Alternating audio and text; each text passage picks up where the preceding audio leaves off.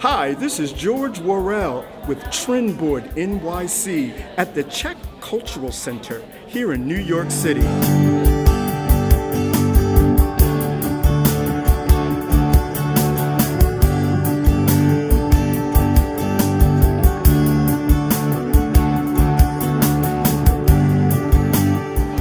Fabulous young designer here tonight, and you want to see her clothes. Please, I'm going to have you announce your name. I know, I'll never get that, but your clothes are so fabulous. Tell us about what inspired you. Let's start with this wonderful piece. Tell us the story that what made you create this wonderful. So I was interested in Czech folklore, and I chose one hat from one original Czech costume. There is such a thing called a dove with wings, and it changes during woman's life. So when she's single, the wings goes like this, and then she marries and the wings goes like this. So basically it inspired me to make something that changes.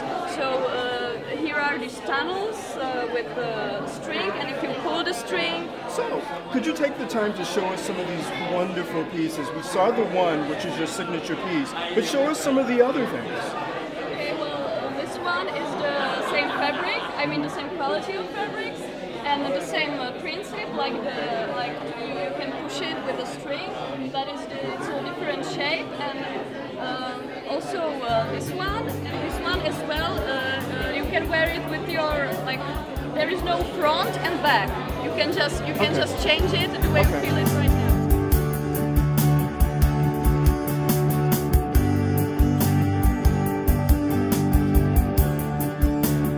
Anthony, hello. Tell us about your wonderful work that we see here. My inspiration was some story. It's a really traditional folk festival in my village. For me, it's very personal because I like so much folklore things and things about it. In that outfit, you combine some very typical things as trousers and skirts and vest things. In that outfit, it's a very important that silhouette because it's my typical things when I combine masculine and feminine silhouettes on a menswear. Oh, so men and women can wear this? Yes, definitely. Okay. So, magnificent. What are your plans? What is the next step for you? I'll go to the Paris or New York, maybe. Okay. You never know. And